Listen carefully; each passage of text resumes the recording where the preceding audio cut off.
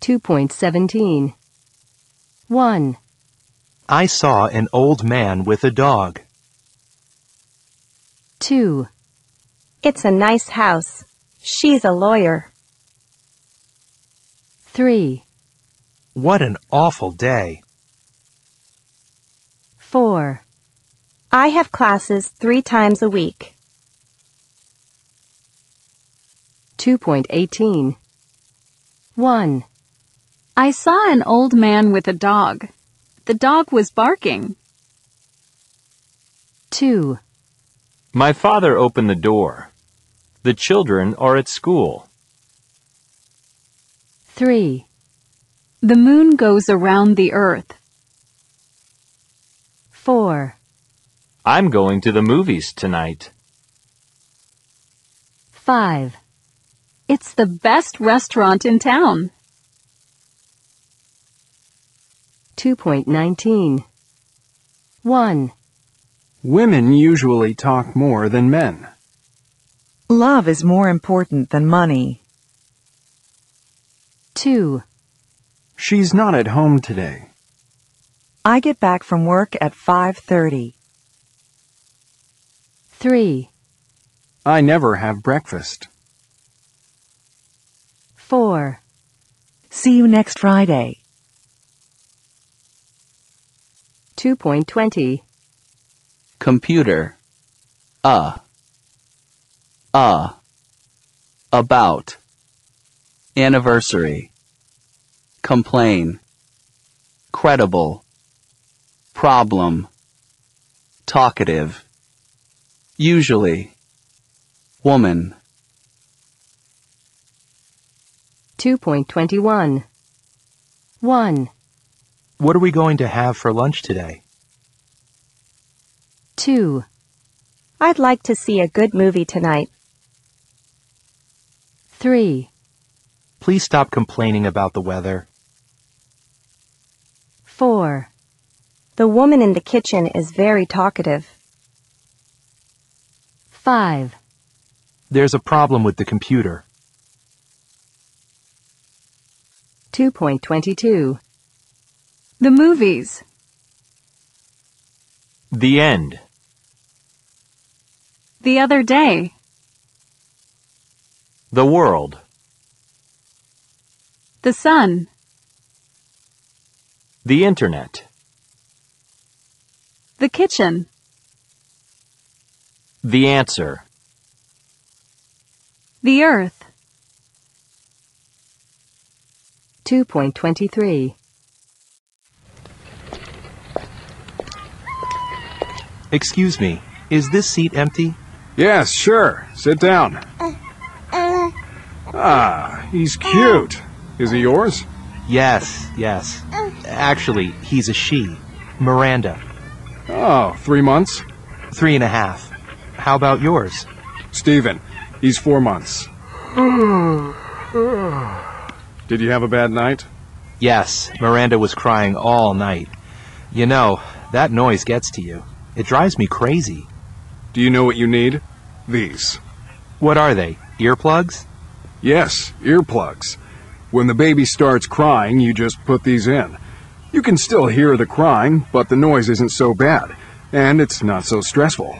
That's a great idea. Who told you to do that? It's all in this book I read. You should get it. Yeah? What's it called? It's called Commando Dad. It was written by an ex-soldier. He was a commando in the Army, and it's especially for men with babies or small children.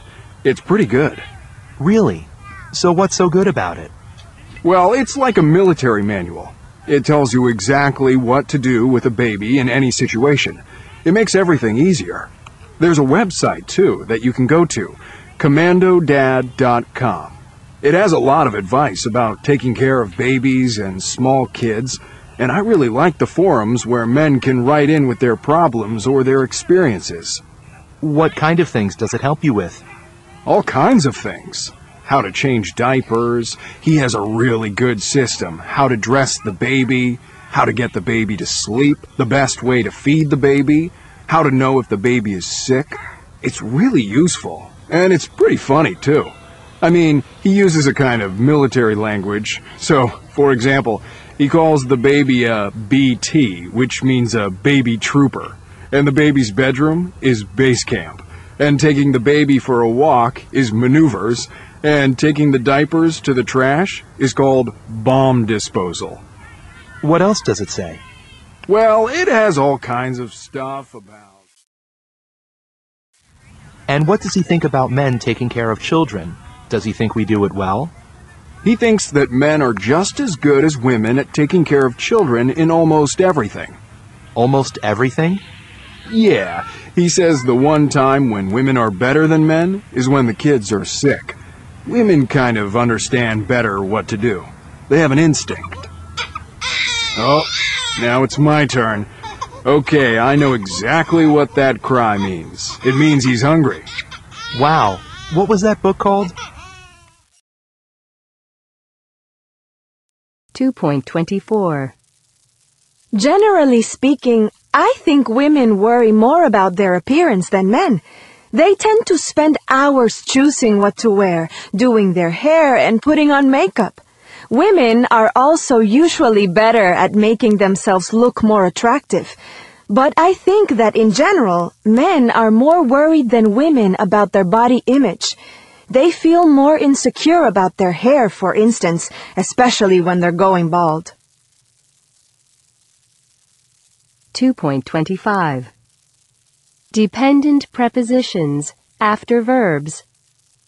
1. He apologized to the police officer for driving fast. 2. We're arriving in Miami on Sunday. 3. We're arriving at O'Hare Airport at 3:45. 4. Who does this book belong to? 5. I never argue with my husband about money. 6. Could you ask the waiter for the check? 7. Do you believe in ghosts? 8. I can't choose between these two bags. 9. We might go out. It depends on the weather. 10. I dreamed about my childhood last night. 11. Don't laugh at me. I'm doing my best. 12. I'm really looking forward to the party. 13. If I pay for the gas, can you pay for the parking? 14. This music reminds me of our honeymoon in Italy. 15. I don't spend a lot of money on clothes. 2.26. After adjectives. 1. My brother is afraid of bats. 2. She's really angry with her boyfriend about last night. 3. I've never been good at sports. 4. Eat your vegetables. They're good for you. 5. I'm very close to my older sister. 6. This exercise isn't very different from the last one. 7. We're really excited about going to Brazil. 8. I'm fed up with listening to you complaining. 9. Krakow is famous for its main square.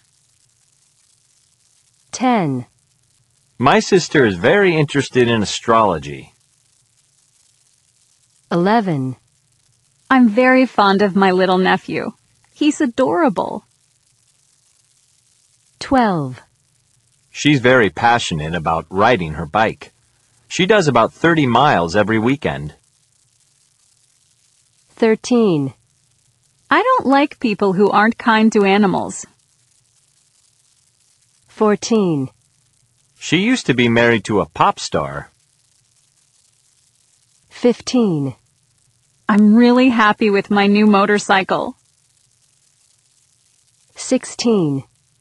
My dad was very proud of learning to ski. 17. Why are you always rude to waiters and salespeople? 18. Rachel is worried about losing her job. 19. I'm tired of walking. Let's stop and rest. 2.27. 1. When you're with friends of the same sex, what do you usually talk about? 2. Are there any sports or games that you're good at? 3. Is there anything you're really looking forward to? 4. Who in your family are you closest to? 5. What kind of movies are you interested in? 6. Are there any animals or insects that you're afraid of? 7. What's your town famous for? 8. Are there any superstitions that you believe in?